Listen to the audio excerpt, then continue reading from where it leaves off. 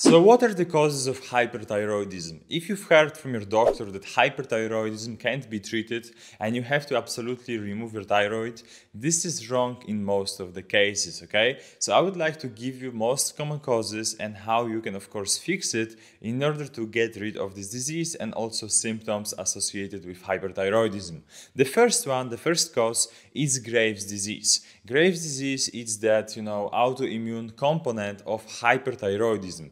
And Graves' disease is usually caused by triad, which is unhealthy leaky gut, which is caused by, SIBO, Candida, or other gut imbalance. Second one is genetics. You shouldn't really worry about it. You can't really change it, but it's like really small percentage. And the first one is unhealthy dieting. So if you've been eating, dairy, sugar, gluten for a long time, and maybe you've also developed insulin resistance, this can also cause, Graves' disease and eventually hyperthyroidism. So this is cause number one, and you can absolutely work on this component to fix it and decrease this autoimmunity, okay, which is caused by Graves'. Second one is, of course, too much estrogen and too little progesterone. So this usually causes estrogen dominance. This estrogen dominance affects your liver, affects also, metabolization of cholesterol and other toxins inside your body. So you don't, get rid of this toxic waste as well as you should.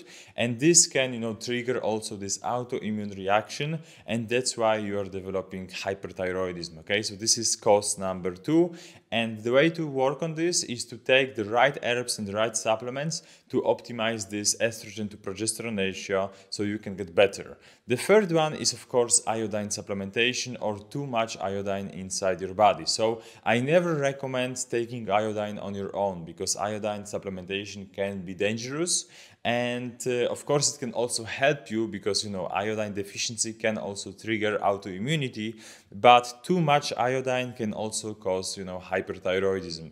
So remember that always when you are taking iodine, use help of, a natural, functional doctor preferably, who will tell you which dose and how much you should be taking of iodine, okay? This should really help you to fix your symptoms without, risking development of this hyperthyroidism. So this is third most common cause. Another one is taking too much medication, hyperthyroid medication. Believe me or not, this is pretty common. Usually people who are, hypothyroid, they take too much medication for like longer time, and this can also, lead to development of hyperthyroidism. So always make sure to consult your medication dose, preferably with two doctors. In this way, you are making sure that you are on the right medication and you are taking the right dose of medication, okay? So another cause, fifth cause, is hot thyroid nodules. Hot thyroid nodules, they produce excess of thyroid hormones.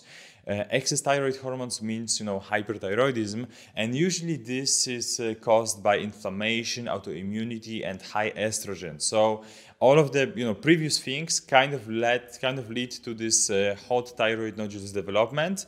Usually they are non-cancerous, so you shouldn't be really worrying about them. But in many cases, it's kind of difficult to treat them naturally unless you really commit to diet and you really commit to supplementation and everything. So in some cases, you may benefit from, cutting out these thyroid hot nodules. And in this way, your symptoms and your hyperthyroidism should improve.